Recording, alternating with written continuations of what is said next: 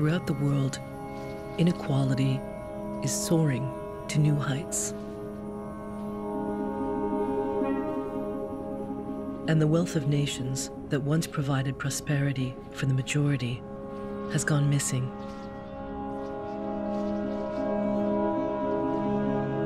This is the story of powerful forces deepening the divide between the few and the many.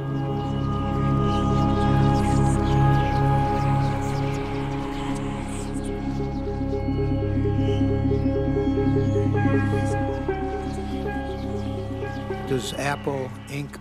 own directly or indirectly AOI, AOE, and ASI? Yes, Apple Inc. owns directly or indirectly AOI, AOE, and ASI. AOI is incorporated in Ireland, is that correct? Yes, Mr. Chairman, it is incorporated in Ireland. And where is AOI a tax resident? It does not have a tax residency.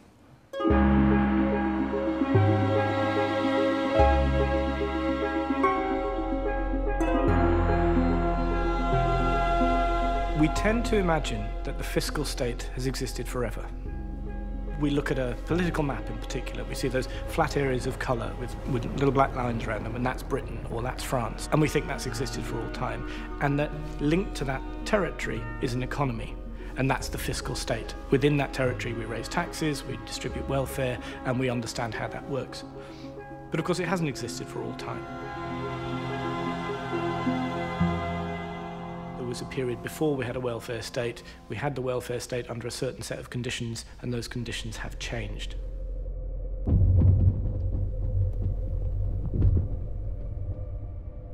For me, the history of the liberal state is the history of the middle class. You see, the middle class and those prosperous working classes that become this modest middle class, they were the big winners. It was their state. The elites didn't really need it. They needed a bit. They used it a bit.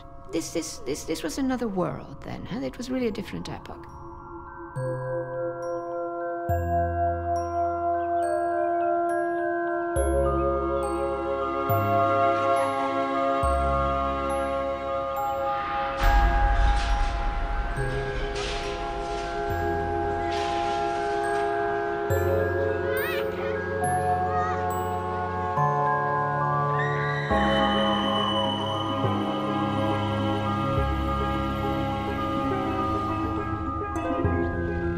The golden decades of the liberal state, which is also a welfare state, I think they're gone, they're finished.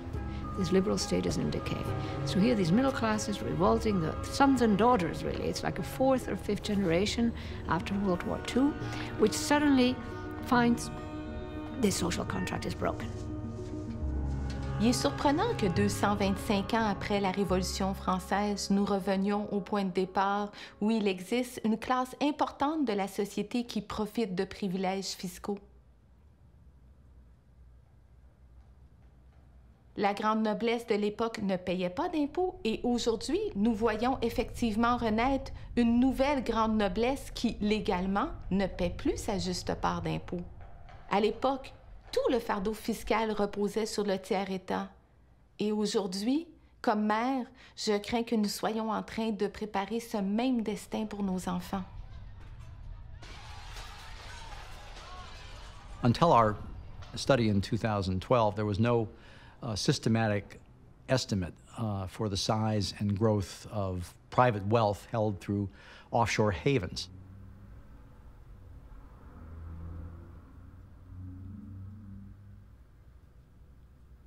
The global total was astronomical. It was 21 to 32 trillion as of year-end 2010, and it has continued to grow since then. You know, we're talking about 10 to 15% of the world's financial wealth basically being invested offshore beyond the reach of tax authorities. Tax Justice Network is, and I mean, I know the guys who run it. They're fascinating people. I think they're misguided, but they're fascinating, and they're very well-intentioned in terms of they really believe in this stuff. But they're not Tax Justice Network doesn't have a huge staff of trained economists like the OECD or the IMF. And I put the question to a former deputy director of the IMF just last year. You've got 3,000 economists between the World Bank and the IMF. I can't find any literature on tax havens. Why is that? He said, you know, it's very simple. Several of the most important tax havens are our members.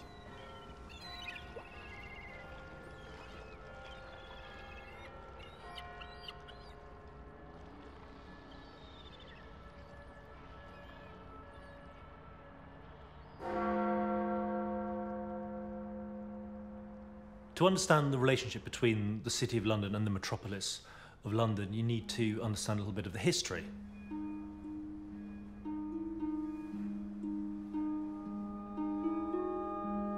When William I came to Britain from Normandy, the French king, to conquer the rest of the country, he stopped at the gate of the City of London. He never finished the job. The French never finished the job.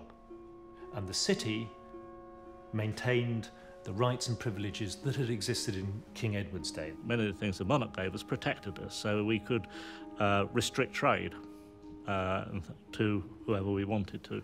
I mean, today you would actually probably be in a court defending it as a cartel or something, but that was the way it was, of course. We own all the bridges across the Thames, so over the years, from taking tolls over the bridges, we've built up quite a substantial amount of money there, which we use for the benefit of the nation. But one of the primary is to promote the London's financial services on a global basis.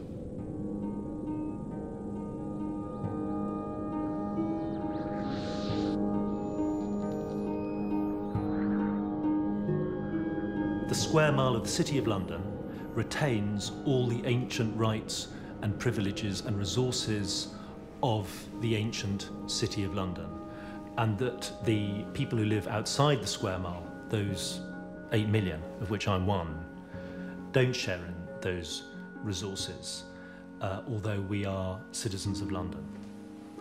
Yeah, so this is the city. We use this for planning, showing that it's interactive. You can find out where you want to be. So we own about 25% of the city, the corporation. But I say there's now more foreign investors own the city than domestic. And that what you have today, you have this institution that promotes the singlest interest of finance capital. It's using this huge network of resources to promote the single issue of finance capital. It's a travesty of its history.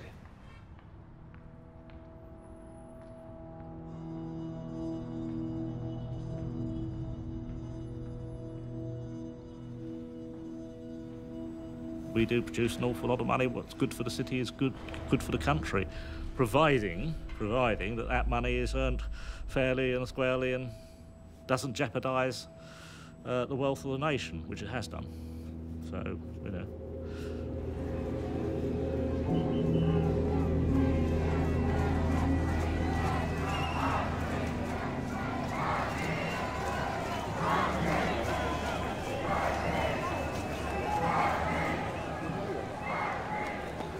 Nobody, in my view, has the right to pitch the tent on a public highway and stay there and decide and tell the authorities when they might wish to leave.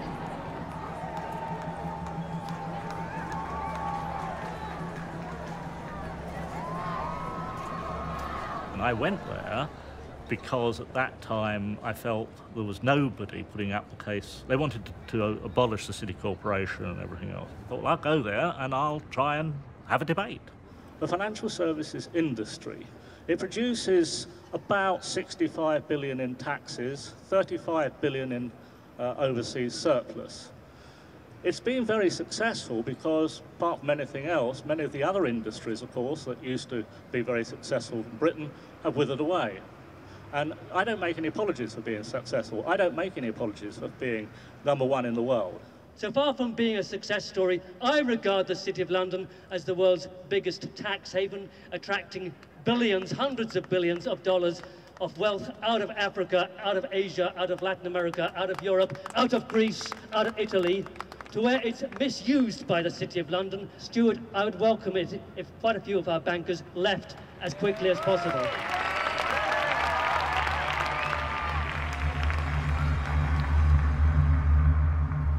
More or less a half of the whole global offshore system is in some way British, particularly the Crown dependencies and overseas territories. And these are, in a sense, fragments of the British Empire. After the Second World War, particularly, you had a very rapid phase of decolonisation of, the British Empire effectively collapsed. And just at that moment, you had the birth of a new market in London, the so-called euro markets or euro-dollar markets, which was essentially an unregulated market for dollars. When the Bank of England made a decision to allow dollars to be traded outside of the Federal Reserve, because of a quirk of British law, it didn't have to define where it was to be traded. All that mattered was that it was no longer to be traded through the New York banking system. By not defining where trades were to take place, effectively, it meant that the trades were taking place, depending on how you understand it, anywhere or nowhere. The Bank of England basically deemed this transaction as if they don't take place in London.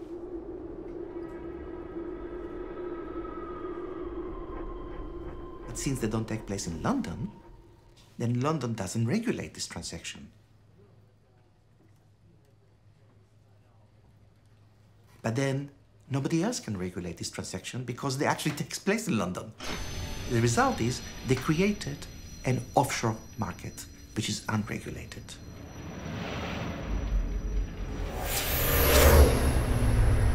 By the 1960s, the large American banks grasped and began to understand that actually by operating through London, they can avoid all sorts of regulation.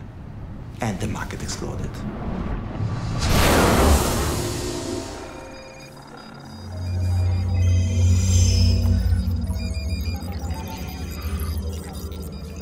C'est la première fois que des banquiers géraient aussi massivement de la liquidité libellée dans une devise qui n'était pas celle de leur pays. Depuis Londres, ce qu'on a fait, c'est qu'on a en quelque sorte réparti cette manne, hein, ces milliards de dollars américains-là qui ne relevaient plus du gouvernement américain, dans différents paradis fiscaux, dont notamment les Caïmans, l'île Jersey, ainsi de suite. Bon. Donc, on s'est retrouvé face à ce qu'on a appelé la planète financière. Hein. Cette planète financière, c'est-à-dire ces gestionnaires de capitaux, ces titulaires de capitaux, capables d'agir à l'échelle internationale sans être encadrés par quelque législation que ce soit. The poor Canadian banks also wanted to take advantage of London, but London is expensive. And somebody hit on the idea, I don't know whom, but it was somebody in the Bank of Nova Scotia, for what I understand, hit on the idea that in fact, because Cayman Island is part of the is a dependency of the British state, it's subject to the same law as London. On a dans les années 60 Donald Fleming qui, pour le compte de la Scotia Bank, travaille à élaborer des lois en matière fiscale pour les Bahamas. Le ministre des Finances et du Tourisme est en même temps membre du conseil d'administration de la Banque royale du Canada. Et un peu plus tard, aux îles Caïmans, on a en Jim McDonald, un avocat d'affaires proche du Parti conservateur, qui lui conseille les Caïmans pour qu'ils blindent le secret bancaire en vigueur chez eux. It has been said by an English jurist that it's the right of every Englishman to so arrange his affairs that the tax department doesn't put the largest possible shovel into his stores. I agree with that. And in Calgary, I was fortunate enough that the income tax I was paying exceeded 50%. I was working very hard, long hours. I wasn't seeing my family. And I just essentially refused to pay more than half of my income to government. And so I started looking for someplace else.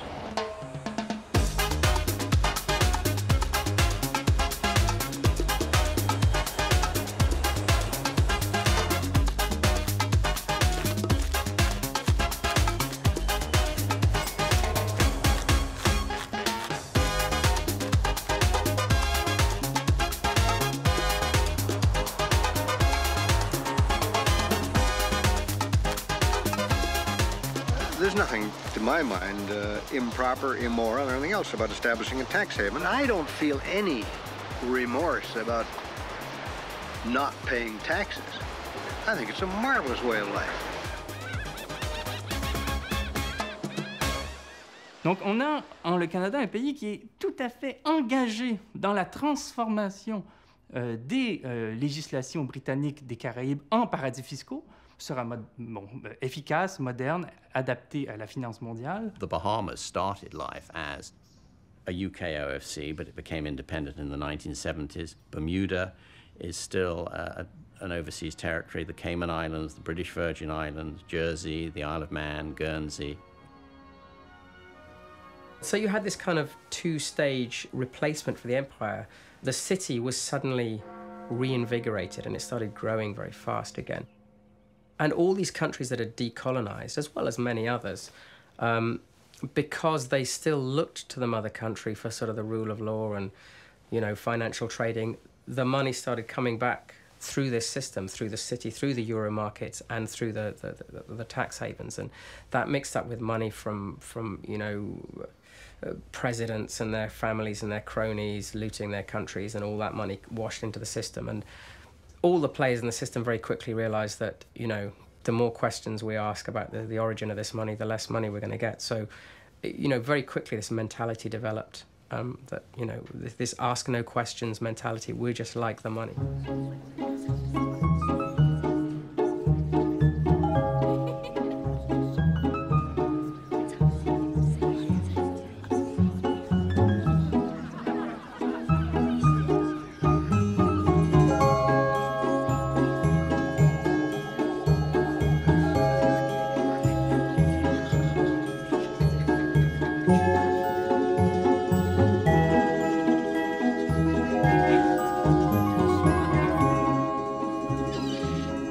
Means is that money effectively crosses the border in one direction only. It leaves the country that issued it, the country that guarantees it, and it enters this global financial space, this space of money. It isn't a real space. You can't visit it. We can't get on a bus and go there, but your money can, and your money can travel the world through these markets without landing anywhere, and it can do so in perpetuity, should you so wish. And so the space of money, it's quite hard to conceive of a space of money. Imagine a bit like cloud computing. We call it the cloud because we think of it as hovering above us and carrying all our data in a way that's quite comfortable. We kind of like the idea of the cloud. Offshore finance created cloud money long before we had cloud computing.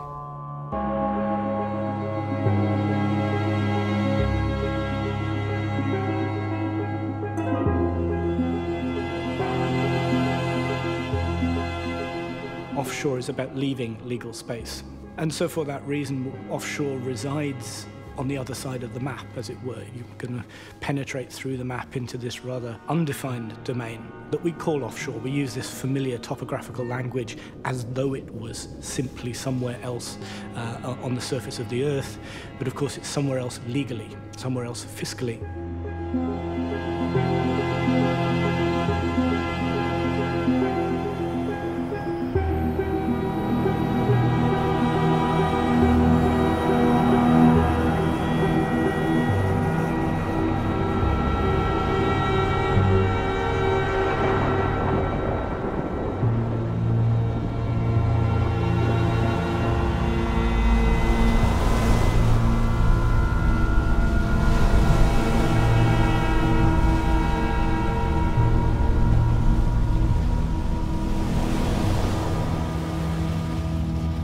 When Hurricane Ivan hit the Cayman Islands, I think the most noticeable thing that happened was that a few light aircraft left the islands beforehand with computer hard drives on them.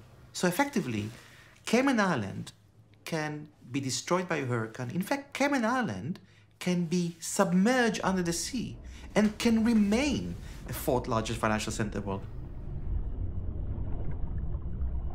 There are $1.6 trillion booked to Cayman Islands banks. Almost none of that is actually in Cayman or invested in Cayman or in a chest on the beach. That money flows but mostly between banks or between major corporations and is reinvested somewhere else.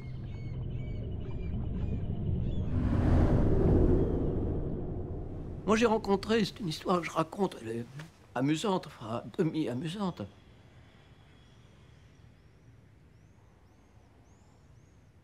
Un jour, dans un colloque international, on me dit « Ah, vous savez que dans la conférence, il y a le gouverneur de la Banque centrale des Bahamas. » Je me dis « Ça, c'est intéressant. On connaît le rôle des Bahamas dans le système financier. Bien. Et donc, je me présente à lui, un vieux monsieur très distingué.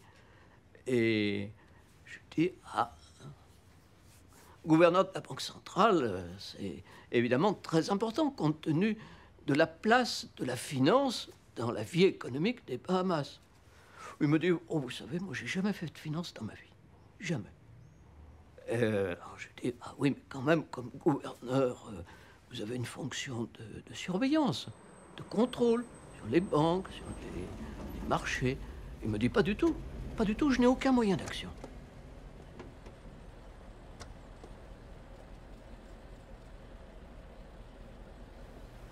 Nothing real is really happening in these places.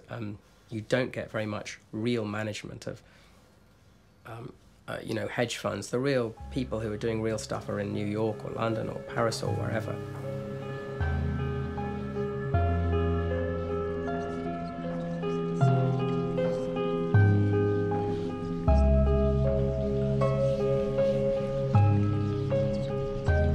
The famous joke in London goes as follows: those who know don't talk about these things. Those who talk don't know.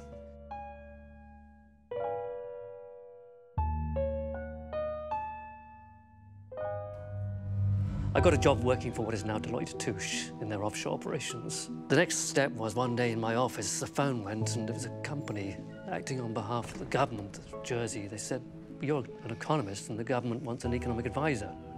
Are you interested in applying for the job?"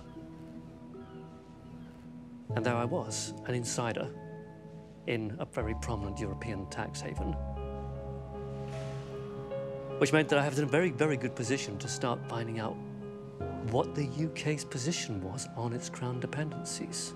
The British government connived at every single step in supporting its offshore tax havens like Jersey and the Cayman Islands and so on. Far from wanting to take action, they were under pressure from the European Union or from the United States. They would talk the talk about, yeah, we'll do what we can, but they never really took any effective action. So it allowed the enormous growth of financial capital, and that, in the end, had the result of, you know, you had the Americans, for example, saying, all this activity is happening in London, there's nothing we can really do to stop it. What do we do now? You know, we're being undermined here. Do we, you know, if we can't beat them, maybe we should join them. Politicians felt they had to somehow compete with this unregulated market by relaxing their own regulations.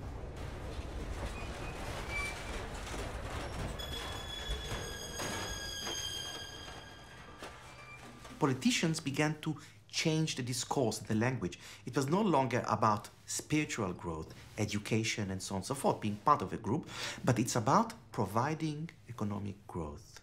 The role of the state became to become more competitive in the world market. It became the competition state.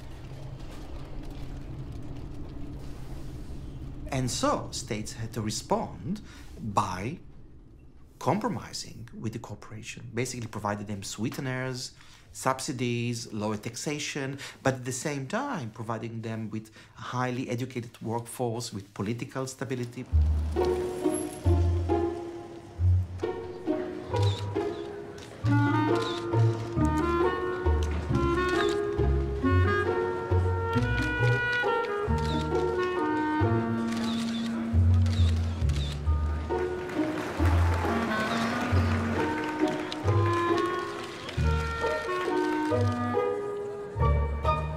I think the problem is that many politicians have an illusion that they actually run their country, when actually they run their country within the confines that the global financial system places on them.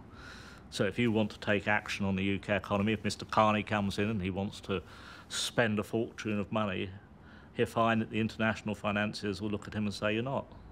Otherwise, we're going to sell all of your government bonds.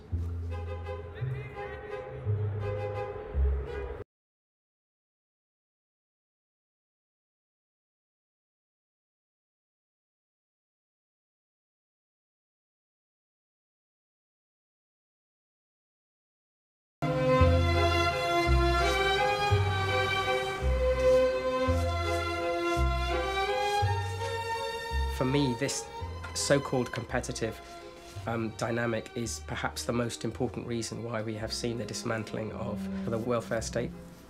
Cutting taxes on the most mobile forms of income, which means raising taxes on less mobile forms of income, which tends to represent, workers and poorer people, and making it much harder for the welfare state to function. And one of the great reasons for the huge rise in inequality that we've seen in the world today, particularly at the very top of the income scale.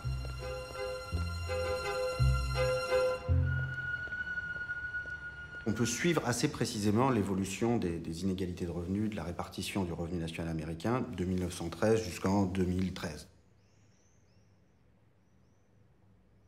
Ce qui est très frappant, c'est qu'on a vraiment deux phases. Une phase de très forte diminution des inégalités de revenus entre les années 1910, 1920 et les années 1950. Une stabilisation dans les années 1950, 1960, 1970 avec un niveau d'inégalité plus faible qu'auparavant. Et puis, depuis les années 70, on a une très forte hausse qui nous ramène pratiquement au point de départ.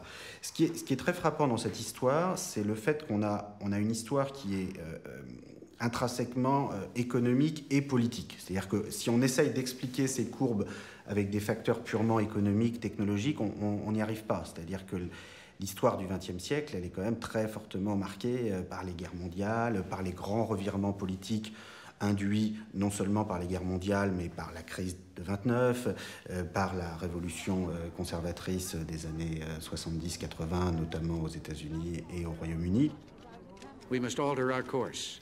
The taxing power of government must be used to provide revenues for legitimate government purposes. It must not be used to regulate the economy or bring about social change.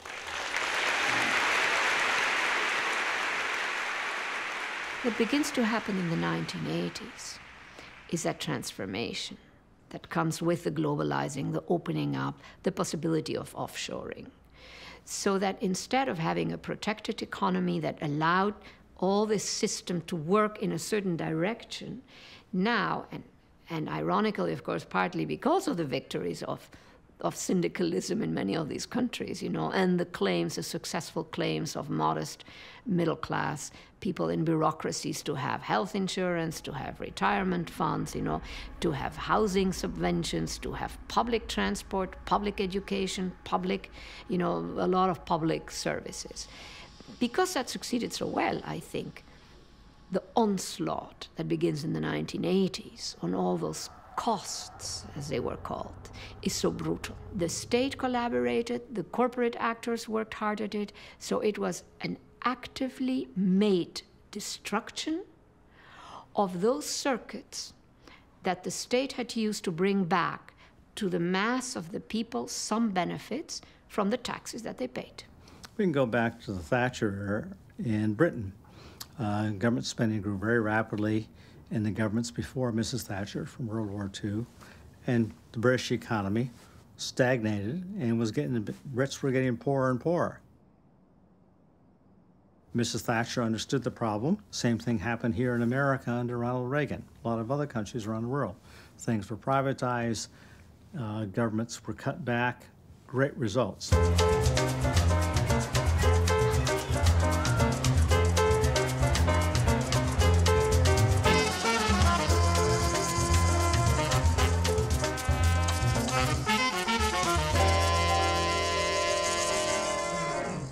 Would you say that one of the ways companies meet their obligations to society is through the payment of tax? Yes or no? I think payment of tax is an important responsibility of businesses, yes. Could you tell me how many subsidiary companies your group uses and are incorporated in the Isle of Man? I don't have that number with me. I'd be happy to look into it. Well, according to the return that your group company put in last year, you have 30 subsidiaries operating in that jurisdiction. Can you tell me how many subsidiary companies you have operating in Jersey? I don't have that number with me either. The number is 38. Can you tell me how many subsidiary companies of your group are incorporated and operating in the Cayman Islands? Same answer. You have 181. Now, of course, all of these are well-known tax havens which are used by companies, and a cursory reading of your group returns shows that you have over 300 such companies operating in tax haven jurisdictions around the world. You will understand, Mr. Diamond, that there's obviously, I mean, if you look at the facts I've just presented, that would suggest that your bank is engaged on tax avoidance on a grand scale, would it not? Well, I don't know what I think tax evasion is a very clear phrase, and it's a space we would never go to. And I didn't use the word. And I chose the word tax efficiency, which is our obligation, and it's something that is in line with government policy. But your efficiency may be our avoidance. Those corporations have brilliant lawyers, brilliant accountants. Why bother with being illegal? Like your average little household might be, illegally avoiding certain tax. Why bother with illegality? You can navigate that regulatory fracture, as I call it, that space in between legal and illegal.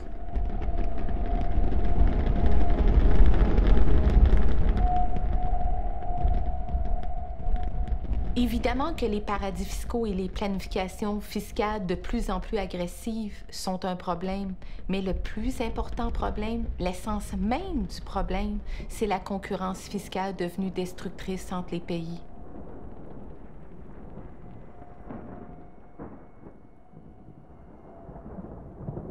Si on prend l'approche du Canada face aux paradis fiscaux, on remarque une certaine forme de ségrégation entre deux catégories de contribuables. D'une part, il y a les multinationales pour qui c'est devenu légal de payer aucun impôt sur les revenus qu'elles réalisent ou prétendent réaliser dans les paradis fiscaux. Et de l'autre côté, on voit la mise en place de mesures d'enquête extrêmement contraignantes et corsées pour coincer et punir tous les autres contribuables qui essaieraient de faire de même. Here's the situation. You've got an agreement which shifts the economic rights into the most valuable thing you have to 3 Irish companies that pay no taxes. You point out, and accurately so, Mr. Cook, that 95% of the creativity that goes into those products is in California, but 2/3 of the profits are in Ireland. And you've made a decision, which you have a right to do, not to bring that money home. Senator, we're proud that all of our R&D, or the vast majority of it, is in the United States. I know, but about 70% of the profits worldwide now end up with those 3 Irish corporations. That's the facts. The sort of headline with Ireland has got this 12.5% tax rate, but that's not really where the offshore action is. I mean, that's significant for sure. But what Ireland does is it allows multinationals, it deems only a very small amount of the profits that they make there to be taxable. The double Irish is part of the whole transfer pricing game. It is a way of, one of the names given to one of the techniques for disregarding large amounts of income and only taxing a small proportion of that.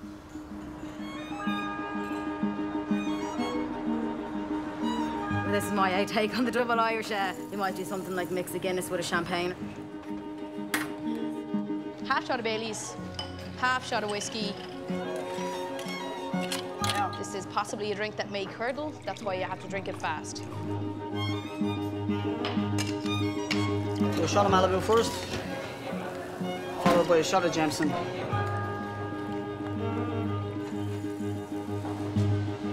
Here's your double Irish. Shot of Malibu, shot of Jameson, all the way down to the Caribbean and back to Dublin. That's a double Irish for you. So I'll taste it, see what it's like.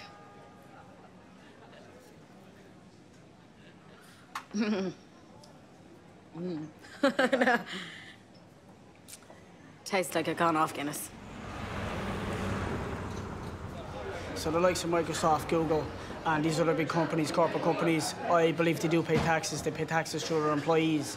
So their employees are paying taxes into the country. And it's also, on a positive note, it's keeping people upbeat, it's keeping people in work, and it's saving a lot of people from being on the social welfare. It's a double-edged sword. Like, for the people that I know that work for them, they're providing them with employment. So it comes down to whether you're thinking of, you know, you and your little unit, or the greater consciousness of people out there. And if the option is be a part of it and feed your kids and, you know, pay your mortgage, or, you know, take the moral high ground, 'cause I don't know too many people who can afford to take the moral high ground. I think the corporations coming to Ireland to avoid paying massive taxes, just kind of a showcase of how short-sighted government is here. Everything's been just like, make money now, don't think about the future, and that's been the scenario even through the Celtic Tiger in Ireland when it was doing really well. People didn't invest money into services. I mean, you look at the state of the roads here, the most basic thing, and there's potholes everywhere, and you can just tell that there's been so much corruption with how money's been spent, and people pay really high tax here. And personally, like property tax they're introducing, water tax, all these new taxes, personal taxes. You could probably see why maybe the bigger companies are coming to this country, because the tax for them isn't as high. So our multi-million-dollar companies that are making millions aren't getting taxed as much, whereas the kind of people that have the lower income or the average income are just, taxes are going through the roof. These companies, as soon as a tax is introduced, like, they're not committed to Ireland, they'll be gone. And the politicians know that, and they're playing that gamble, but it's really destroying the economy here, I think. And it's setting a really bad example to people that, you know, oh, if you provide jobs, you can just get away with whatever you want. So. Many studies have shown that when countries offer tax competition as a way to attract jobs, companies will take advantage of the subsidies that the countries provide, and when another country offers a different subsidy, they will pack up and move to those countries.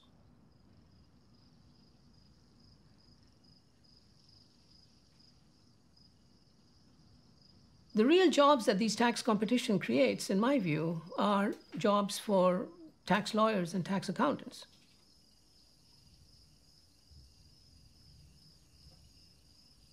When multinational companies have subsidiaries in many different countries around the world, as you know, anything that can be priced can also be mispriced.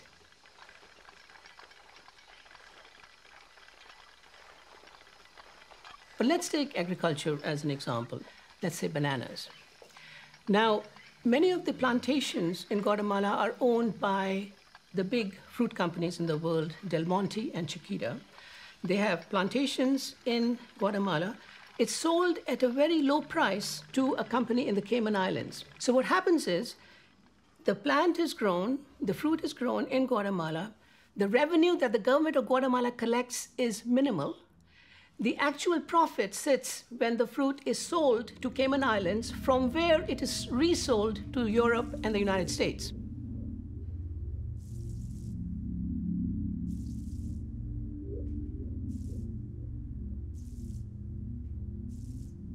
In the course of our study in Guatemala, we found that as a result of this trade mispricing, Guatemala was losing about $500 million a year through this underpricing of exports and overpricing of imports. $500 million a year in a country that is so poor.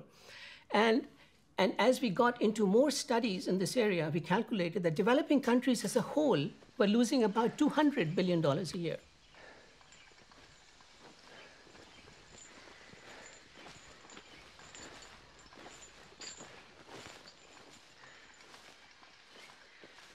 You know, the comment that was made by Joseph Andrews, who is the head of the transfer pricing at the OECD, he made a very interesting, very revealing comment in February when he said that there's something wrong with the global trading system if 75% of the profits of multinational companies are deemed to be earned in 4 tax haven countries: Switzerland, Singapore, Bermuda, and Cayman Islands.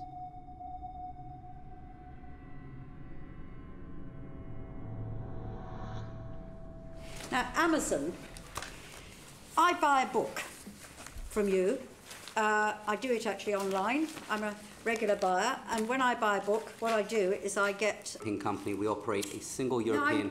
No, I'm buying... It says to me, I'll show it to you. It says amazon.co.uk. Is that actually to lie to me about the origins of your company? No, we're running a single European business. It comes with a UK... I believe I'm dealing with a UK company. Share buys her book. The money comes to Luxembourg, and you just essentially pay a small amount back to the UK to have it delivered. Is that... Services such as operating the fulfillment centres, which is going to be receiving inventory, picking, packing, and then passing on those products. How much of your Luxembourg business is sales into the UK? Fortunately, we've never broken out revenue figures on a country or website basis. Come on, you can't be serious. We operate a pan-European business. Those are the only figures we have ever broken out. I used to be a finance director of a pan-European business, and if somebody told me, what do you sell in each country, I'd be fired immediately if I didn't have the answer to that question. That's so those are numbers that we've never disclosed publicly. Will you disclose them privately? I'm very happy, should the committee wish, to come back and see whether it's possible to disclose them privately. Je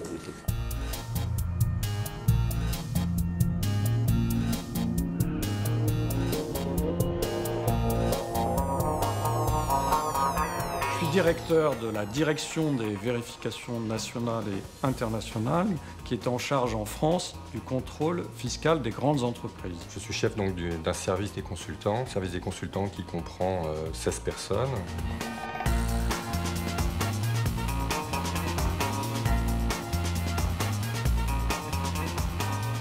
Nous, on va essayer de déterminer si la société n'a pas manipulé ses prix de transfert entre chaque pays afin de minimiser sa base imposable. Dans mon métier, ce qui est le plus complexe, c'est de pouvoir dépasser dans les montages l'apparence juridique pour aller vraiment sur l'économie. Et essayer de comprendre vraiment le groupe dans son ensemble pour pouvoir déterminer si il y a une juste répartition du profit entre chaque pays. Parce que souvent, dans ces grands groupes, ils ont tendance à présenter la situation comme quoi les entités qui sont situées en France ne réalisent que des prestations annexes d'une valeur très faible, alors qu'en fait, c'est les sociétés qui sont localisées en France qui ont la relation avec la clientèle. C'est elles qui, la plupart du temps, qui vont négocier les contrats. Quand on prend chaque pays, c'est légal.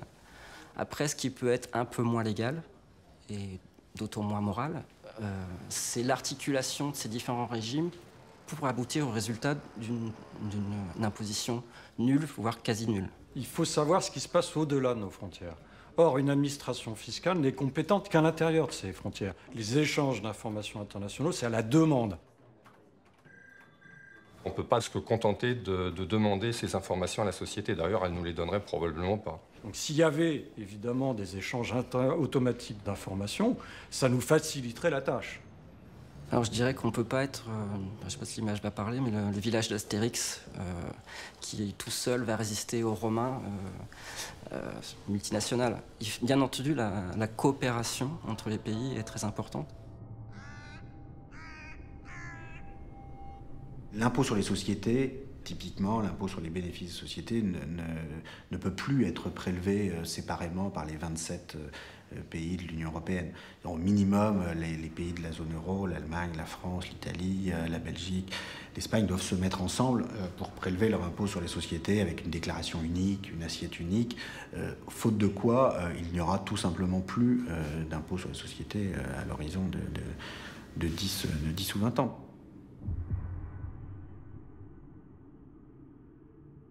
Dans un ordre où le principe des droits et des devoirs ne s'applique plus qu'à la classe moyenne et aux prolétaires, mais pas aux détenteurs de fortune et aux entreprises qui peuvent toujours enregistrer une activité ou des opérations dans une législation qui va louer complaisamment son droit pour permettre à ces acteurs d'agir indépendamment de toute contrainte, on peut se dire que la démocratie devient une sorte de farce parce qu'elle ne s'applique plus qu'aux mêmes et elle permet aux plus puissants d'échapper à toute contrainte.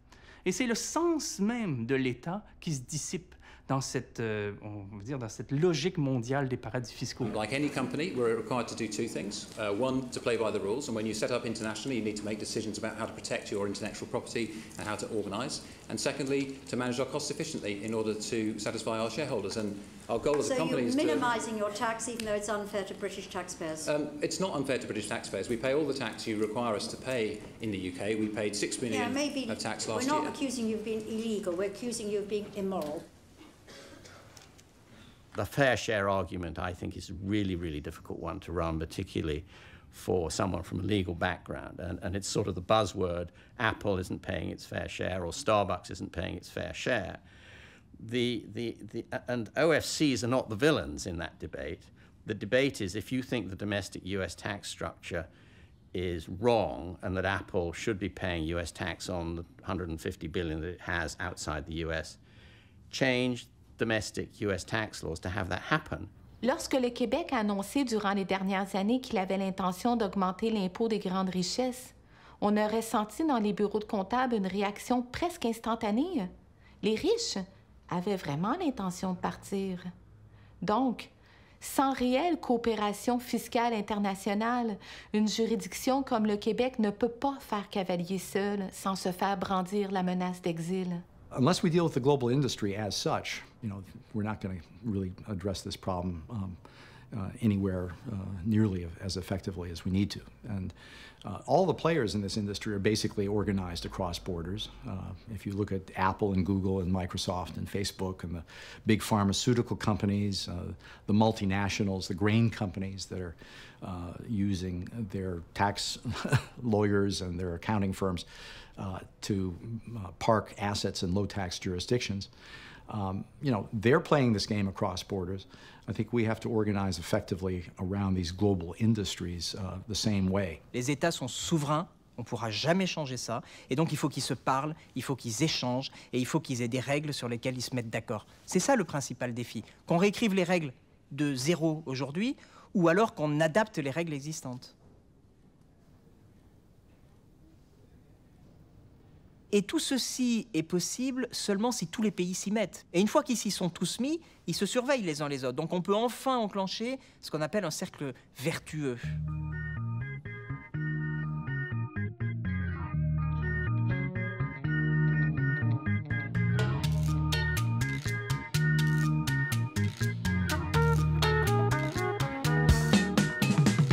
The offshore world is full of vibrant, intelligent, and creative people.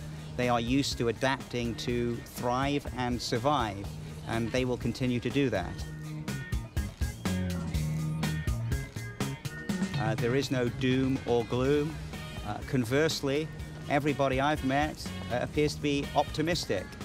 If we are now talking about tax avoidance being bad, that is a significant shift in the nature of the playing field.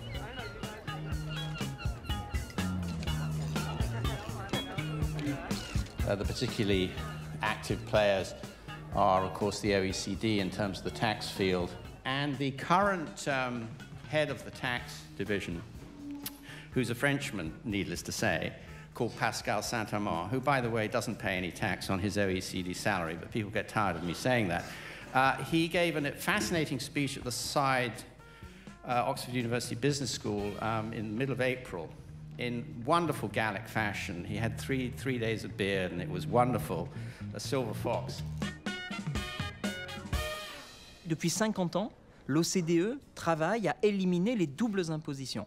Le problème qui est survenu au cours des 20 dernières années avec la globalisation, c'est qu'on est passé de l'élimination de la double imposition à l'organisation de la double non-imposition. Ça veut dire quoi? Ça veut dire que les entreprises ne payent plus leurs impôts nulle part, et c'est un problème grave auquel on est confronté aujourd'hui et que l'on veut traiter.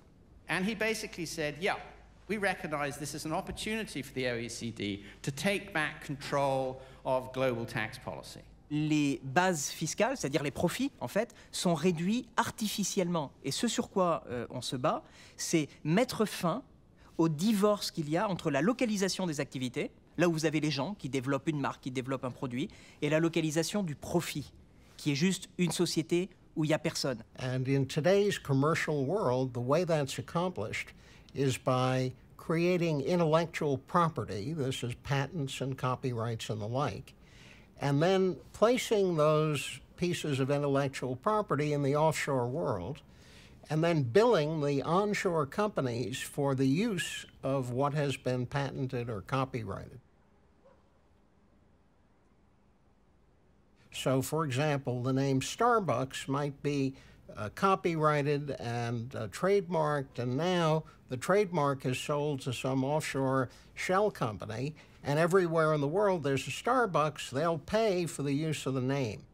But that moves the profit to a place where there's no tax.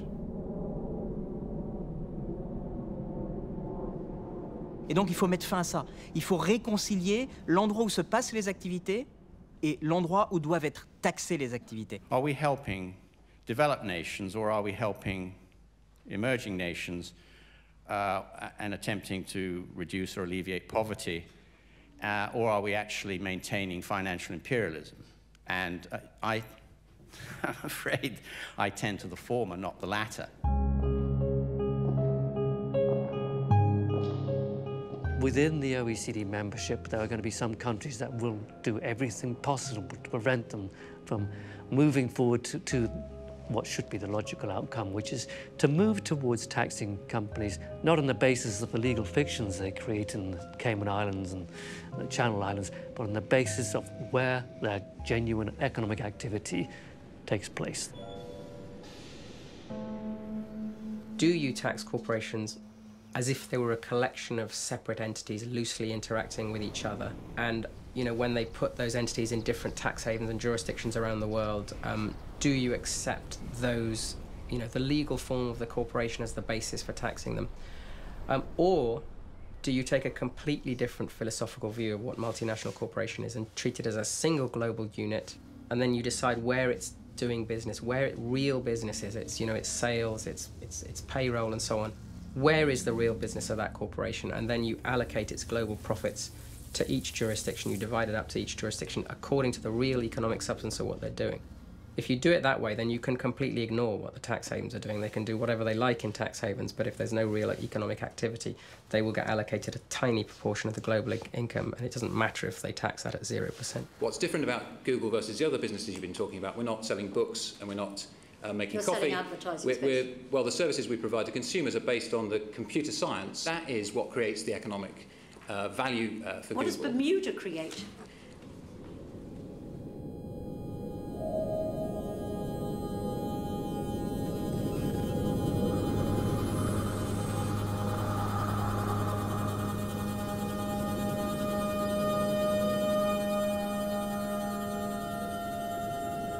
S'intéresser à la réalité physique de l'économie numérique, c'est-à-dire à ces serveurs sur lesquels du code est exécuté et des données sont émergées, c'est s'exposer à ce que tout disparaisse au-delà des frontières et dans les nuages.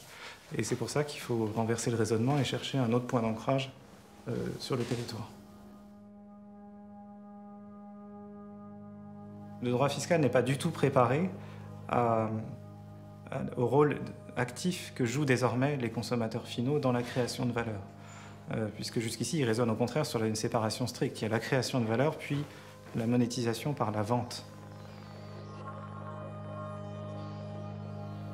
Et aujourd'hui, l'activité spontanée de ces utilisateurs et les flux de données que cette activité génère, ça représente un actif dont ces entreprises font levier pour créer encore plus de valeur et générer du chiffre d'affaires et d'énormes bénéfices.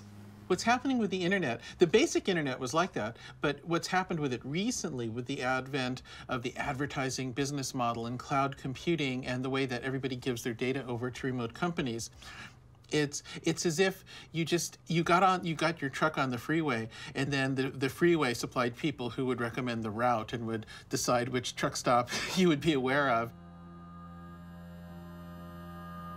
The highway system is generous. Obviously, we pay for it with our taxes, but once we use it, it doesn't try to manipulate us. The internet has been very different. The internet has asked us to give all of our information to it in order to do anything. And this is a terrible idea because the information is the power.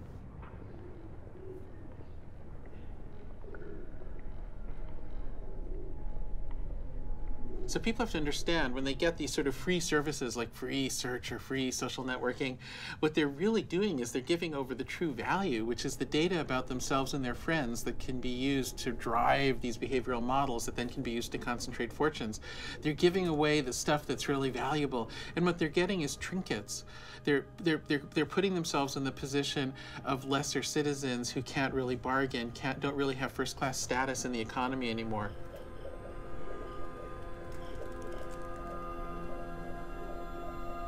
Dès l'apparition de l'Internet dans les années 90, on a tout de suite identifié que ça pouvait devenir un nouveau canal de distribution pour des biens physiques. Et il s'est ouvert tout un tas de sites web sur lesquels, de boutiques en ligne sur lesquelles on pouvait aller faire ses courses. Beaucoup d'entreprises ont tenté leur chance, peu ont réussi à s'en sortir durablement, et aujourd'hui une seule, Amazon, domine très largement ce marché.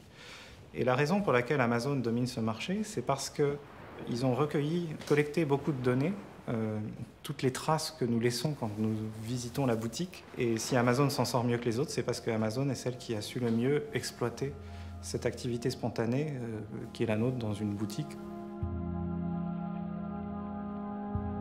And I don't get, frankly, from all this interview, why Luxembourg is so lucky. I mean, the books are here, the warehouses are here, the billing is here, the business is here, the customers are here. We have paid in excess of 100 million in payroll taxes in the last 5 years. We've paid tens of millions in business rates in the past 5 years. And I've heard this argument before. Let me just kill this argument because it really makes me cross. On the one hand, so does every other business.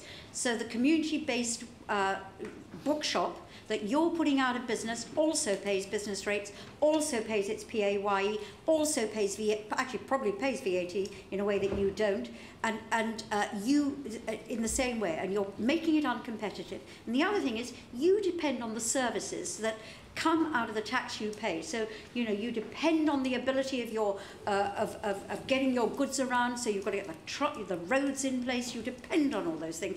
And probably worst of all, both you and Mr. Alsted employ people on probably minimum wage if we're lucky, and then we, the taxpayer, pick up the tax credit bill for that too. So we're putting a lot of money back into the people you put, and you're not putting enough tax into our economy. That's what's riding us all. Et donc, voilà, pour toute une série de raisons, l'économie numérique ne paye pas d'impôts dans les États où elle a la majorité de ses utilisateurs. Et donc, ça crée une situation complètement nouvelle, c'est que des entreprises meurent sous l'effet de cette révolution industrielle et cessent de payer des impôts. Et puis, la marge se déplace vers des entreprises dont les bénéfices sont déclarés à l'étranger ou thésaurisés dans des paradis fiscaux. Et donc, la seule manière de mettre fin à ce processus vicieux et dangereux, c'est de refonder le droit fiscal pour lui permettre d'appréhender la façon nouvelle de créer de la valeur dans l'économie numérique. C'est de considérer que la valeur se concentre à l'intérieur des organisations et s'ouvrir à l'idée que, parce qu'on est dans l'économie numérique, la valeur est aussi créée par les utilisateurs, qui ne sont plus seulement des consommateurs finaux qui payent, mais des agents actifs de la création de valeur. Parce que par ailleurs, dans cette économie numérique, il y a de moins en moins de machines et de moins en moins de salariés.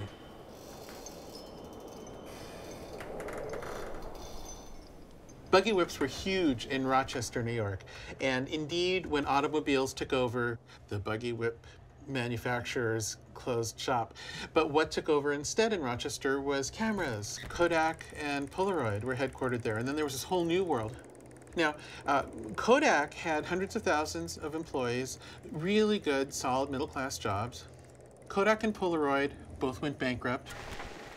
The new world of photography is Instagram, which had 13 employees and sold for $1 billion to Facebook. Facebook is a giant public company controlled by one person.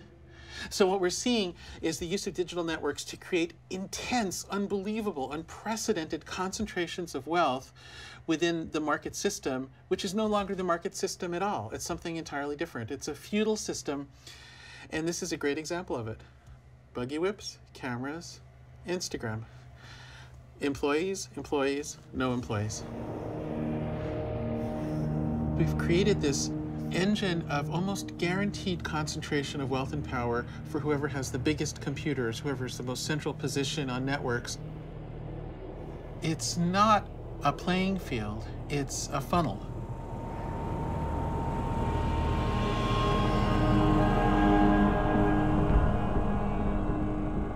And I think that what is happening is not simply more poverty, more inequality, more lack of opportunity.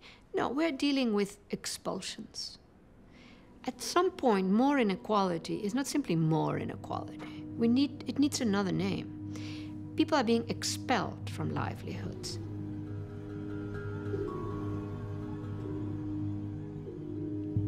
La grande interrogation de politique publique, c'est et si demain toute l'économie est colonisée par le numérique, si l'essentiel du travail est fait par des utilisateurs non rémunérés, qui va nous payer et financer notre train de vie?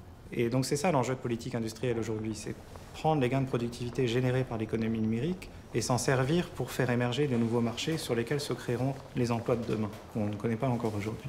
Et les assurances sociales, ce sont elles en réalité qui permettent d'amortir le choc d'une révolution industrielle et d'accompagner l'économie dans l'allocation de ressources optimales qui permet de retrouver un nouvel équilibre et au capital de s'investir là où vont se recréer des emplois.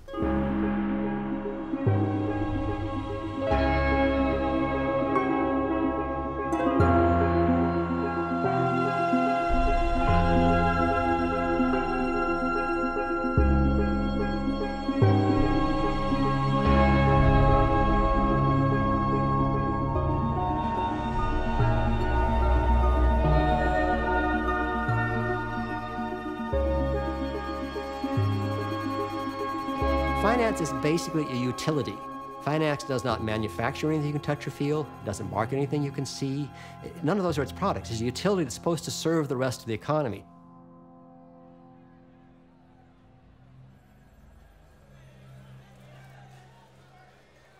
What we've done, and certainly what financial leaders want to do, is almost turn that on its head and make the economy be driven by finance.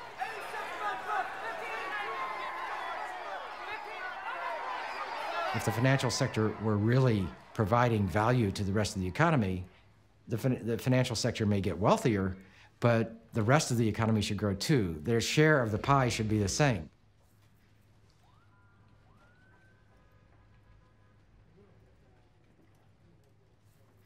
But what's happened is their share of the pie has doubled to levels that's just almost unprecedented historically. One of the changes that's occurred is that at the end of the Second World War, the average time an investor held on to a share of stock was measured in years.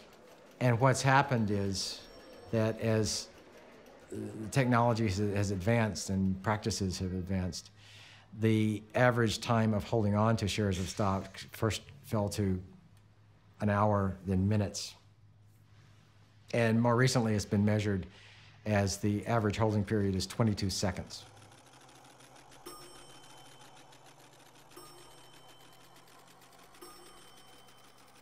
Many of the holding periods aren't measured in seconds at all. They're measured in thousandths of a second or a millionth of a second or a billionth of a second. And the turn is just like completely instantaneous. That activity is activity that has nothing to do with creating jobs for anybody other than the people who work not too far from where we're speaking right now on Wall Street. We now have this extraordinary phenomenon called high-frequency trading.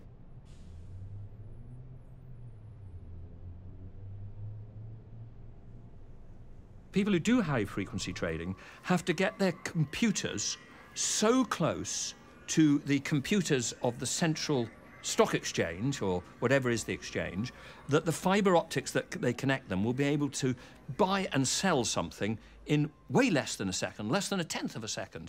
And of course, at that level, they can't possibly be making an informed judgment about what that equity is worth. They are simply switching on computers that have what are called algorithms, rules of the game written into each other, and these are computers just chasing each other's round and round in circles. Now, I think there's a debate as to whether or not that does harm, but I think it's certainly useless. I don't think there's any social value. This is not making the allocation of capital more efficient. It's not usefully determining whether the savers of a pension fund give their money to this company or that company according to its products or its entrepreneurial capabilities. That's the useful activity, but we often go beyond that to levels of activity which don't serve a useful purpose.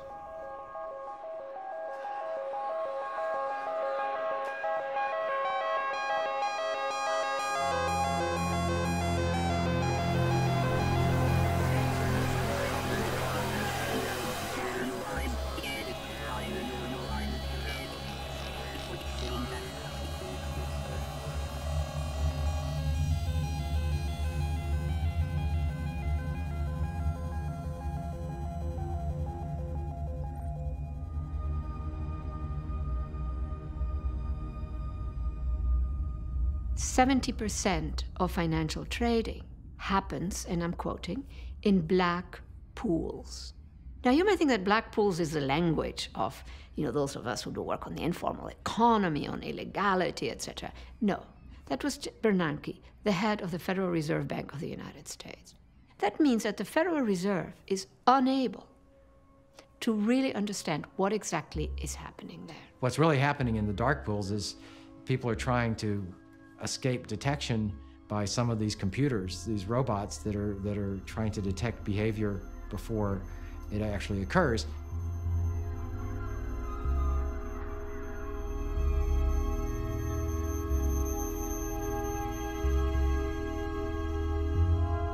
So many things get affected, not just the securities markets, but fuel prices for people who heat their homes and fill their cars, food prices for people in developing countries. All of these things get affected, and that's really problematic. Une partie des acteurs du monde de la finance, une partie des acteurs ont complètement perdu de vue les valeurs fondamentales, les principes essentiels du métier de la banque et de la finance. Le premier texte écrit, le code d'Hammurabi à Babylone, on énonce quelques principes fondamentaux du métier de banquier. Par exemple, il ne doit pas y avoir contradiction, conflit d'intérêt entre votre intérêt de banquier et celui de vos clients. Quand je reçois de l'argent d'une tierce personne, je dois gérer cet argent en bon père de famille. En bon père de famille, c'est écrit sur le code d'Hammurabi. Et il faut reconstituer cette éthique des métiers de la finance, les valeurs fondamentales, les principes que ceux qui exercent cette activité doivent constamment garder à l'esprit parce qu'ils exercent une mission d'intérêt public.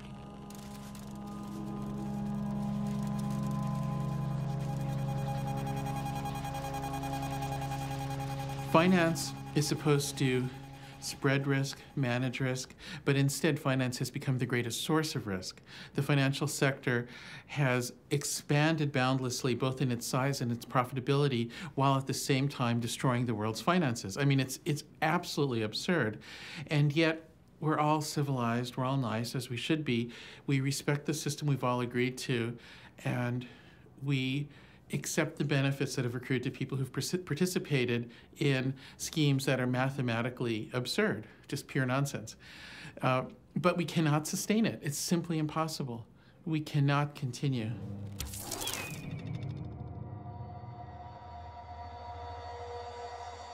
When we talk about Robinhood taxes or financial transaction taxes, we're talking about imposing the tax on only one small part of what the finance sector actually does. We're saying that trading, that is, trading assets back and forth, should be taxed. If you are an investor and buy some stocks today and hold them for 2 years, 5 years, 10 years, whatever, you would pay a small fee going in and a small fee going out. But that would be trivial to you.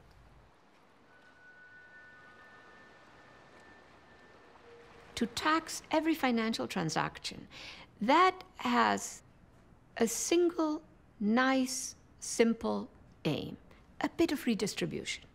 It doesn't kill the monster, but it doesn't, every time you do one of your monstrous activities, no matter how tiny, you redistribute a bit.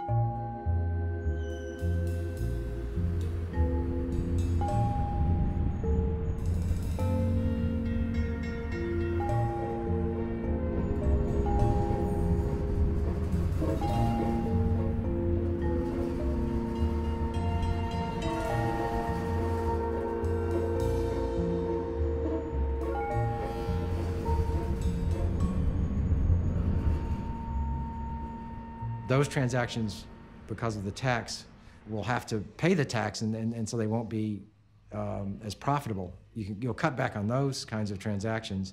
So the financial transaction tax will actually reduce risk in the economy and risk to the system to try to avoid another crash.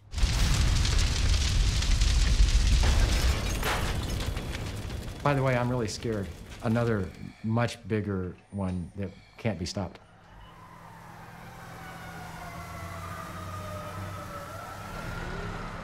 You have a mayday, you're asking for a mayday alert? That's correct, we got an injured fireman.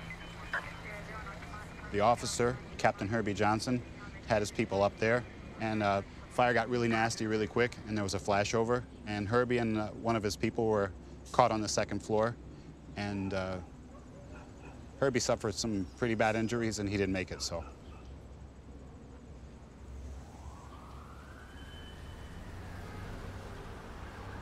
Shortly after that, we got a visit on my shift from the mayor. And Mayor Emanuel came in. So he offered his condolences, and he also said that he had just come from speaking to Herbie Johnson's family again, and to see how they were doing, to check in on them, see if they needed anything. And I'm thinking, maybe it was a mayor's thing to do. For him to come to us and do that, I thought it was a really classy gesture. Then he goes with that same demeanor and says, now I want to talk about your pensions. So right away, the alarm bells are going off in my head, because he used to come around, he was coming around to the firehouses before he got elected, when he was campaigning, talking about the same issue. And what he would tell us is, there's no easy choices. Your pension is badly underfunded. If you guys want to have something going forward, we're going to have to make some tough choices to make sure that you do.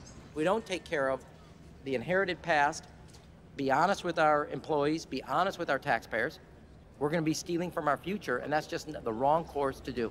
So, I don't know what possessed me. I guess I'm sometimes a troublemaker once in a while. So I sort of raised my hand and I said, I've got an idea.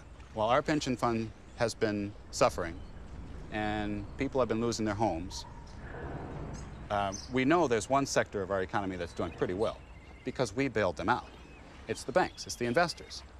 If we were to institute a tiny financial transaction tax on the Board of Trade and the Mercantile Exchange, we could recoup some of these losses, and we'll be getting it back from the people who squandered it in the first place.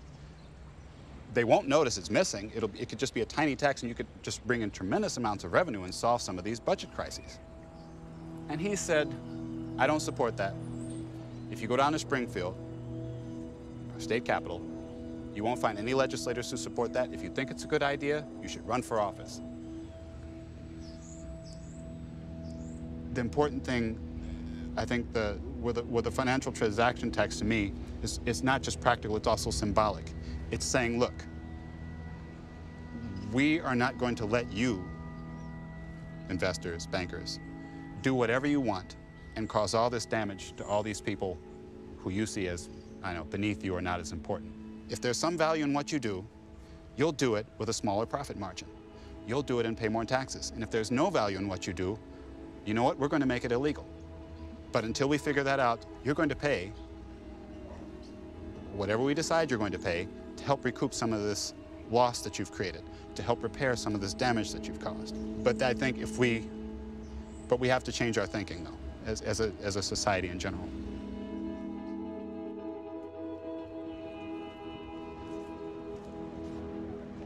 Do you want to put another coat of paint on the bond trader's boat? Or do you want to make sure your firefighter has a pension to go to when he retires? Take your pick. It's an easy choice as far as I'm concerned. The financial transactions tax, at a time when we're struggling to get our economies growing, is quite simply madness. That is why Britain has been arguing for a pro-business agenda in Europe. The griffin, it's present as a symbol of the city at the gates of the city, so you can see it all around the square mile. But it's more than simply a symbol. It seems to, in my mind, express something of the spirit of the city. And I experience that spirit as demonic, because it's the only way that I can understand how this system works, because individually the people in the city are good people. They're not bad people. May this incense be burned in the name of the one whom it honours. Amen.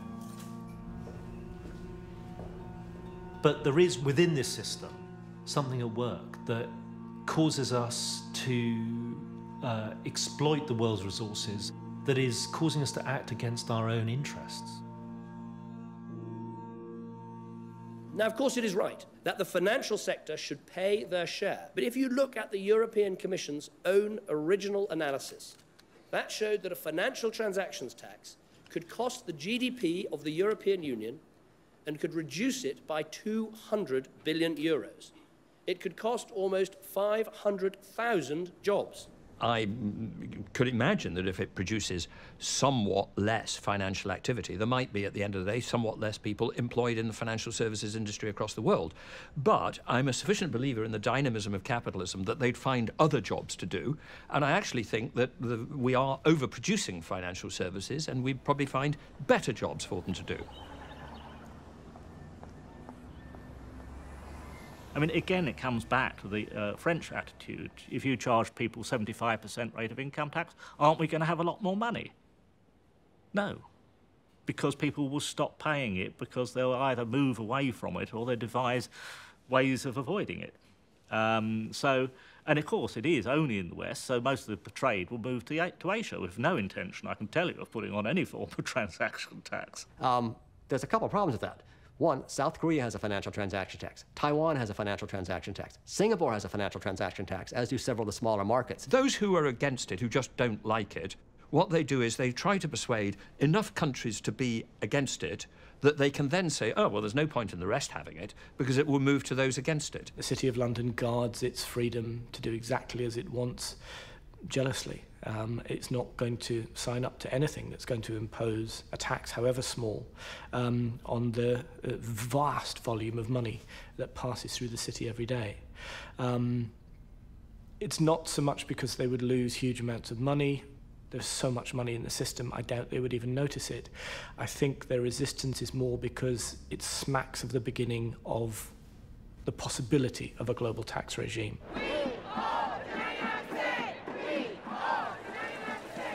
We're celebrating the spirit of the Occupy movement, and the nurses globally from 16 countries are bringing the same message to their governments that we want to end austerity measures and pass the Robin Hood tax. Banks got bailed out. We got sold out. Banks got bailed out. We got sold out. People used to, in their positions, use that money to invest in our country, to invest in people, and they're not doing it anymore. We saw that with the banks. They're just hoarding it. And as a nurse, I would say they're probably a little bit mentally ill. It's not normal to want to hoard all that money. It's more than you could use in a lifetime, and the people in this country need it. They're on a planet with other people, they're in a country with other people, and that money needs to be put to good use. We pay sales tax on everything we buy. We're used to doing that. And if we have to pay sales tax on food and items of clothing and the things that we use every day, they should be paying a sales tax too, and that's what we're asking.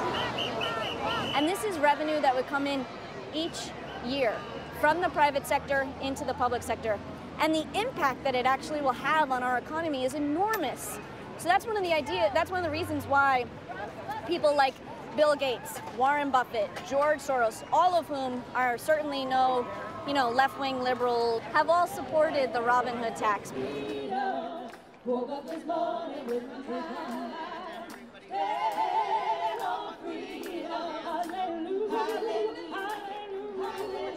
I grew up in the segregated South of the 1950s, and I saw the kinds of inequality there, and that angered me.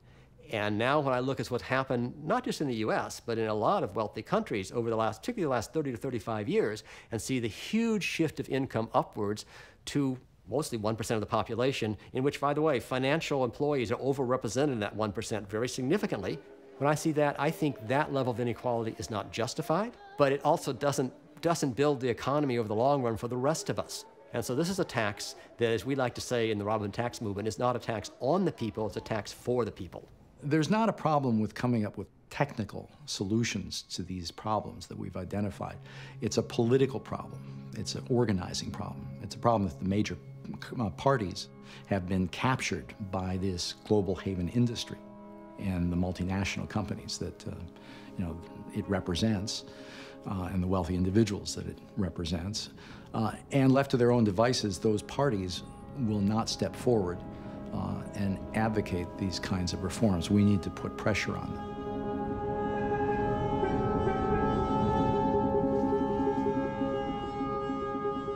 La question des paradis fiscaux est aussi importante du point de vue politique que ne l'est la question des variations climatiques du point de vue des écosystèmes. C'est un combat à long terme. Peut-être que de notre vivant, on n'en verra pas la fin. Mais il reste que, d'ores et déjà, les peuples doivent, je pense, réapprendre à se donner des institutions qui leur ressemblent. Des institutions qui leur ressemblent et qui sont la médiatisation de leur volonté en tant que corps public. So arguably, although the foundations of the fiscal state have certainly been eroded by offshore finance, the fact that we now know about it means that perhaps we have the possibility of a greater democratic handle on it. This is something that now affects individuals. Until 2008, perhaps we didn't see it so clearly. What the bankers do has direct consequences for every individual, and we can now see that.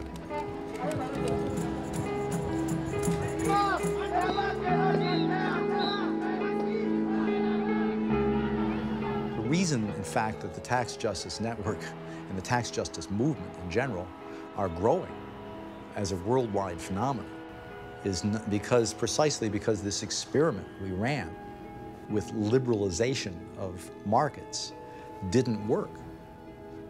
I mean, we don't have a welfare state anymore. We've had 30 years of dismantling it.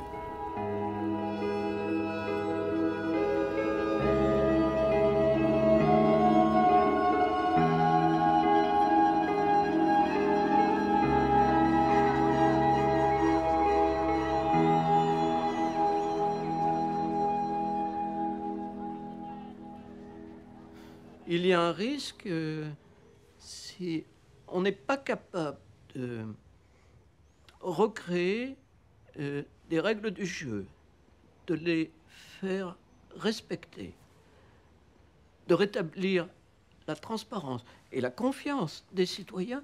Il y a un risque qu'un jour les citoyens disent « puisque ça ne marche pas, ça, puisque la démocratie ne marche pas, eh bien on va choisir autre chose ». And in Europe, we can talk about, the corporate state, and it has another name, and that is fascism. And fascism is stalking the streets of Europe. Once again, you can see it on the streets now in countries which are failing. And that in many cases, they're failing because the governments, like the Greek government of Greece, was incapable of taxing effectively. In an era of globalized capital markets, you can't preserve national sovereignty without a framework for international cooperation. International law has to change, and these companies need to be held accountable for tax law, tax evasion, no matter what country they're in. And I think it's just like other things, like human rights abuses, like work standards worldwide, like this stuff has to become globalized. It's a joke to think that, these countries are going to be held accountable by one certain nation's laws on tax. Like, it has to be a global thing, and it really has to evolve to that point, I think. La mondialisation sans réelle coopération et coordination fiscale entre les pays est une erreur de parcours qui va être jugée importante avec le temps. Et quoi qu'on fasse, il faut toujours protéger le principe de la juste part d'impôt si durement acquis au fil des siècles, parce que lorsqu'on s'en éloigne, c'est la démocratie qu'on met en péril. In the case of political power, we not only see this enormous concentration of wealth beyond the realm of taxation, but the reverse side of that is increased representation without taxation for those interests. And so they have the best of both worlds. You know, citizens of nowhere for tax purposes and super representation without taxation. You know, and that's just not a solution we can live with. At the end of the day, this is the tax haven, the offshore system is a project of the world's wealthiest and most powerful people. And they will always be pushing for this system to exist. And the challenge is to get the people to sort of push back against that and to understand how it's happening and to know how to push back.